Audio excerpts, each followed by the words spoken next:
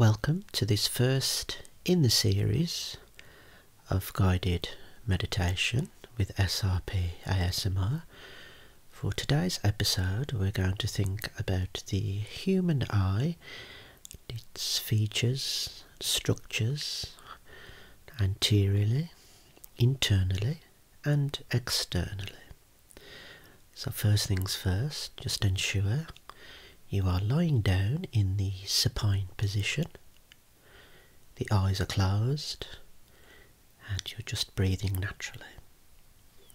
So let's think about the human right eye, your right eye. Probably going to start anteriorly. I'm not going to think about the lids and lashes today, but just the globe itself. So at the front, we're going to think about the transparent, the window to the eye, if you like.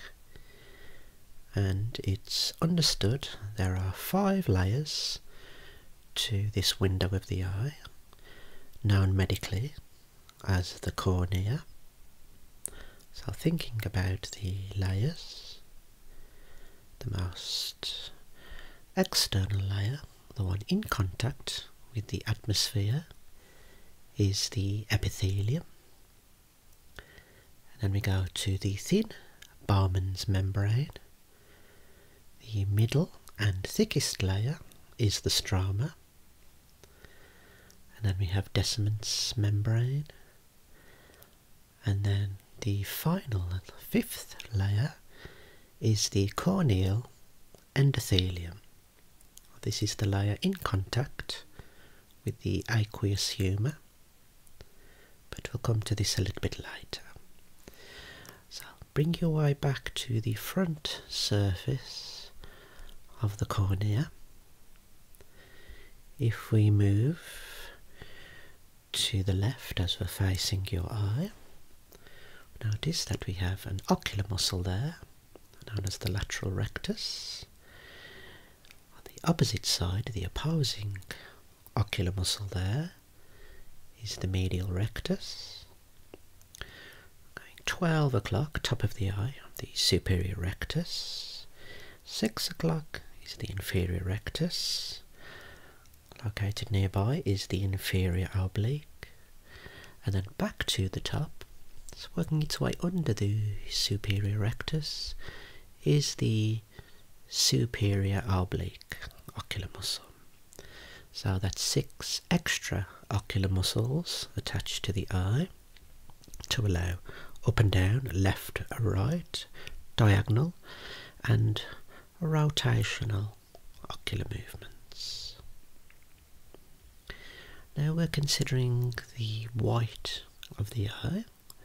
This is known as the sclera. This is the outer tunic of the eye. The eye is formed of 3 tunics.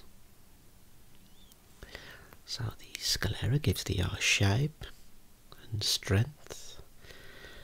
And then thinking about the visible area, if I'm facing you directly, I want to think about the thin conjunctival membrane there. The thin conjunctival membrane, where you will find things such as goblet cells, mast cells, and covering the cornea and the conjunctiva would be the tear film, which has immunological properties.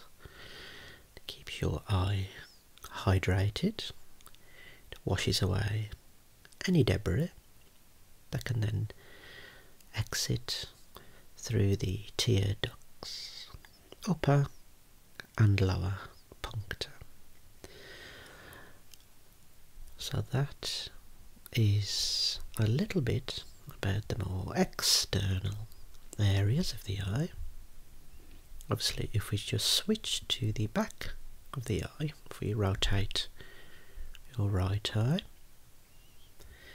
we'll come to the optic nerve. The optic nerve is cranial nerve number 2. You have the central retinal artery and the central retinal vein.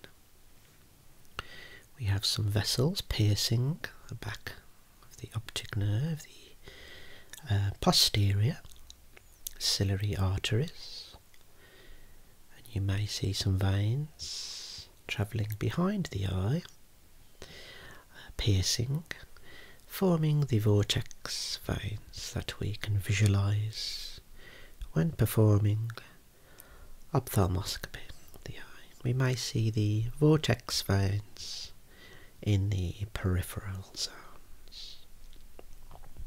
It doesn't matter whether you are thinking about whether the eye is hyperopic, myopic, or astigmatic. It can just be any eye in the world. So going back to the front of your right eye, the area in front of the iris, but behind the corneal endothelium, is the anterior chamber, which is where you will find the aqueous humour. And then we talked about the iris there briefly. Doesn't matter whether the iris is blue, brown, hazel, two-tone, or pigmented.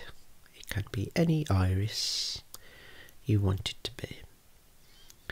So the iris is the part of the eye that controls how much light enters the eye.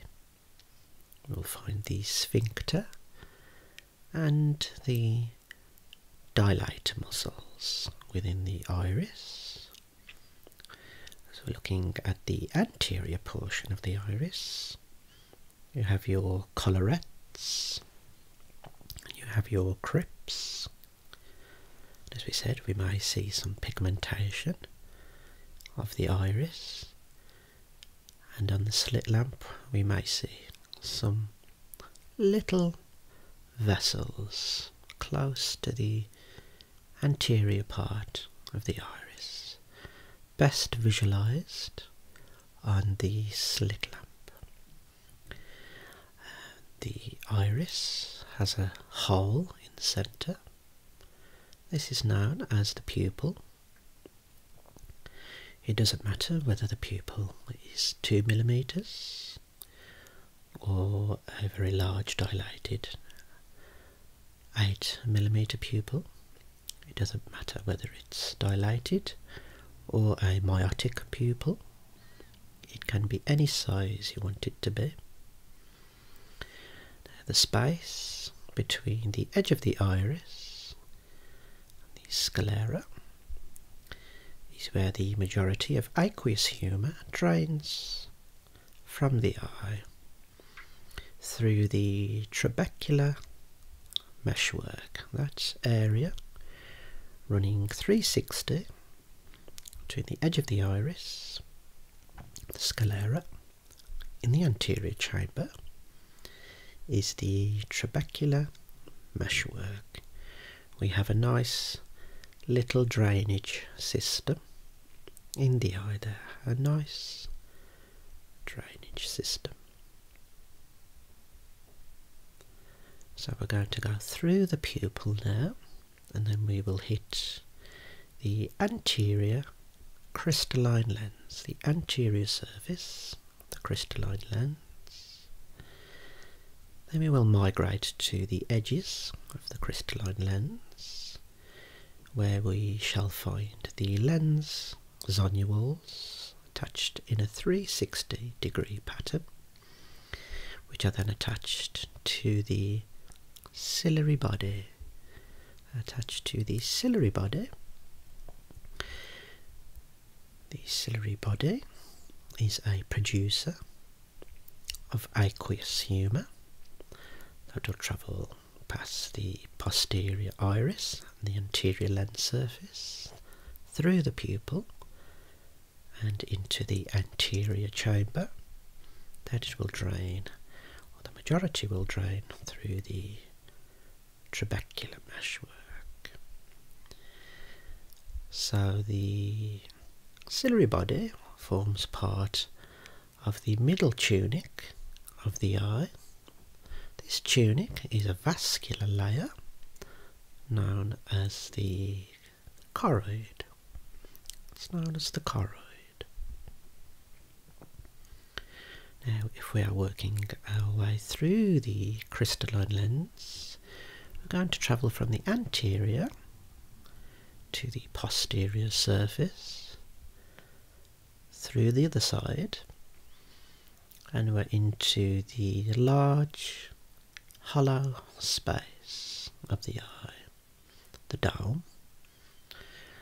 This is an area you will find yourself in the vitreous humour. You are now in the vitreous humour of the eye, which normally has a nice framework. It is pressed against the retina very nicely, and you will find hyaluronic acid in the jelly of the eye, in the vitreous humour.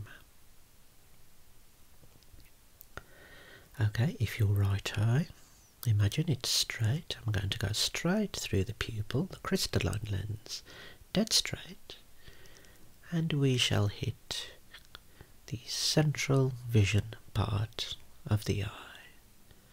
This is known as the macula. This is the macular region, your central vision area.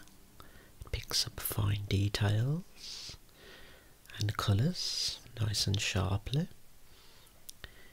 It is concentrated mainly of cones, a specific type of photoreceptor located in the retina, forming part of the retina.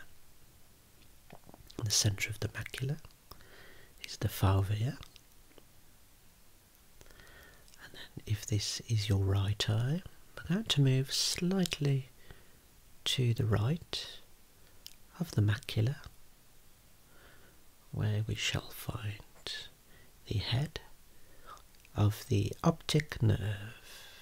Approximately 1 to 1.2 million nerve fibres all congregate to form the head of the optic nerve. These nerve fibres carry the messages all the way to the back of the brain, the visual cortex area, giving you the perception that you require in order to see the world. So you actually see with your brain and not the eye. But coming back to the head of the optic nerve, this should be pink and defined. There may be some cupping on the optic nerve, and we will see the blood vessels on the surface and the veins migrating out, but draining the eye back through the centre, through the central retinal vein. So now we've found the macula and the optic nerve, we're going to just explore the peripheral retina. That's where we see lots of blood vessels and the vortex veins that we discussed earlier. The retina should be clear, flat, but there may be some normal findings of pigmentation. There may be some atrophic retinal holes.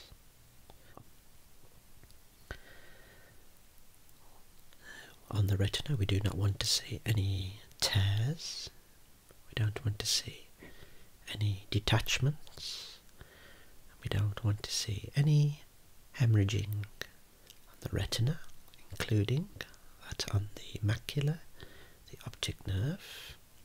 We don't want to see any edema at the macula either.